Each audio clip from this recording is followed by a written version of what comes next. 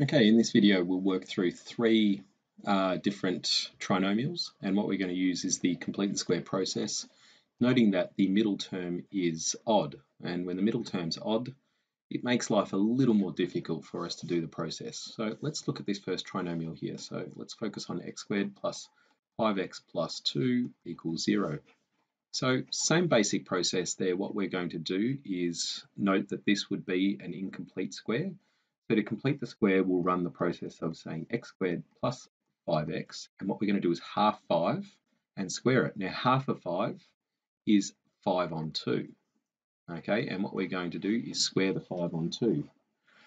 Okay, so now we've added 5 on 2 all squared. We've got to subtract it, so I write 25 on 4 because 5 squared is 25 and 2 squared is 4.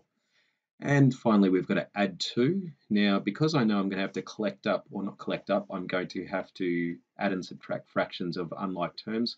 When I add 2 to the end of this, I'm going to actually write it as plus 8 on 4. Okay, I'm going to write 2 as being over 4 and over 4 multiplied by 4. That will just make our life with fractions a little easier. Okay, so now we're going x, that, and the base, which is 5 on 2 all squared. Take away, we're going to go 17 on 4 equals 0. Now, what are we doing here? We're solving. Let's just say, for argument's sake, we were solving. So I'm not sure whether it says to complete the square and factorize or complete the square to solve.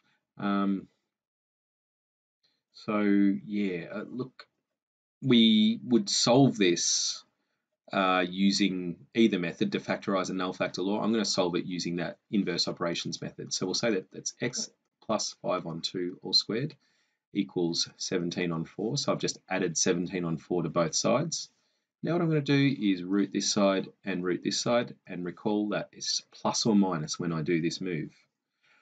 All right, so now that leaves me with x plus 5 on 2 on the left-hand side and plus or minus root 17. What I'm going to do is root the 17, which is root 17, and root the 4, which is 2. Now let's subtract 5 on 2 from both sides, and I've got plus or minus root 17 on 2, take away 5 on 2. And there are my solutions. Okay, let's try the next one.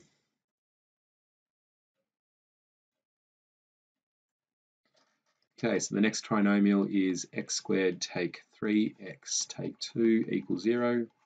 All right, so incomplete square, so we're going to complete the square by halving 3, which is 3 on 2, squaring it and adding it.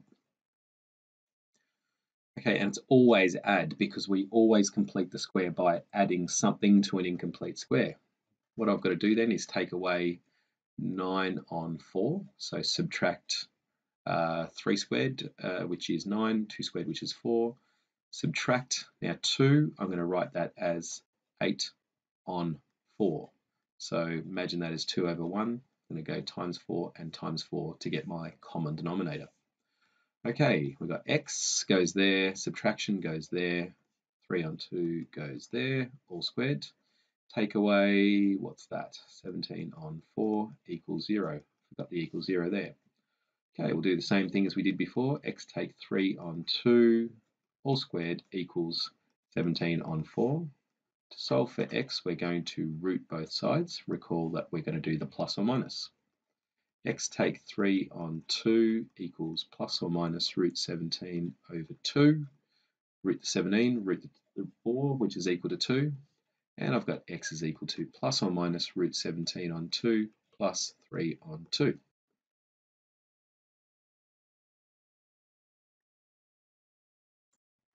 And let's have a look at this last one here. So again, very similar process. X squared take 7x on, no, not 7x, on plus 2 equals 0. All right, fence off the incomplete square and complete it by halving 7 on 2, or halving 7, which is 7 on 2, and squaring it, okay, and that will complete the square. We need to subtract it, which is 49 on 4, plus 2, which we're going to write as 8 on 4 once again. Okay, x take away base all squared, take away 41 over 4 equals 0. Let's add that to both sides. X take 7 on 2 all squared equals 41 on 4.